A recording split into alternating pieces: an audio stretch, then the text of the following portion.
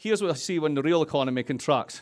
Everything's jumping around nice, averaging 2 to 4 to 5%, and then bang, that's the big contraction. This is what generates the next slide, which is unemployment.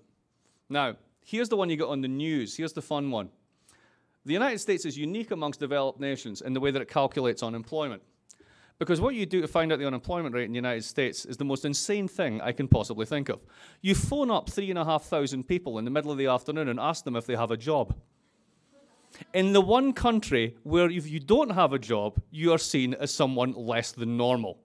Do you think there might be a bias in the underreporting if you're going to do that? So what you do instead is you look at a measure that looks at all the people that were on W-2s, they were paying taxes. They came off payroll and they didn't show up on payroll again, but they were on benefit at one point. If you do that, you get the U6 measure. That's currently sitting at 15%. That's the real effective unemployment rate of the United States. This has hurt, but it's hurt certain people more than others.